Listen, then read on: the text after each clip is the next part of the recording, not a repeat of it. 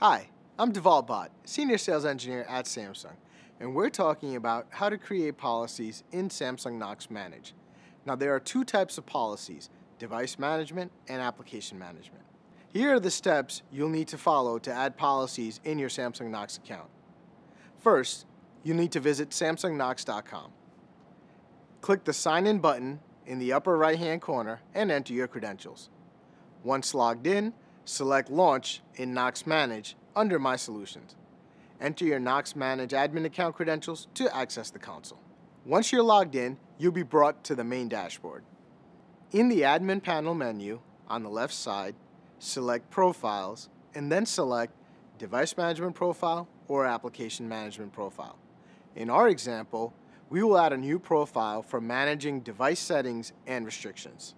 Select Device Management Profile and click the small square plus sign above the list of profiles.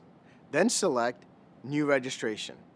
After inputting the required information, select Next to assign device management settings to the newly created profile.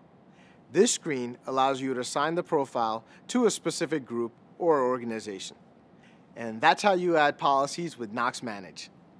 To learn more about how Samsung Knox can help your business, visit samsung.com/Knox. For support with or to access your account, visit samsungknox.com.